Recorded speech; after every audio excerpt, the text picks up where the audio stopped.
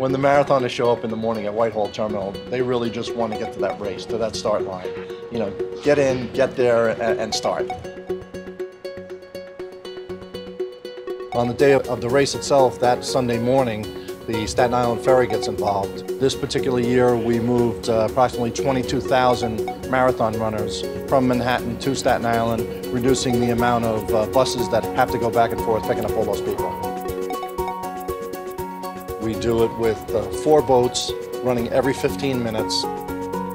We schedule to have 1,700 runners on each boat and a total of 22,000 runners in the morning. And in effect, it becomes the largest rush hour that we have for the year.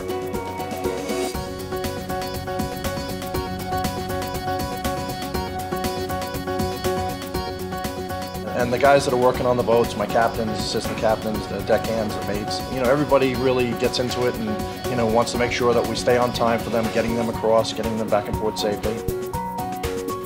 It's a good day for us to be able to shine.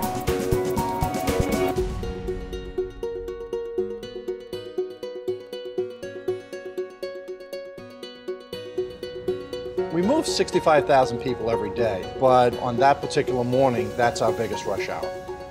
With people coming here from all over the world, it certainly is a major race. It's a big event, you know, not only for us, for the city, but also, you know, for the participants. Constantly looking for, you know, ways to make sure that everything just keeps flowing smoothly. It's hectic. You know, there's a lot of people moving through the terminal, and, you know, they are all from different walks of life and, you know, different areas, but that day they're all runners.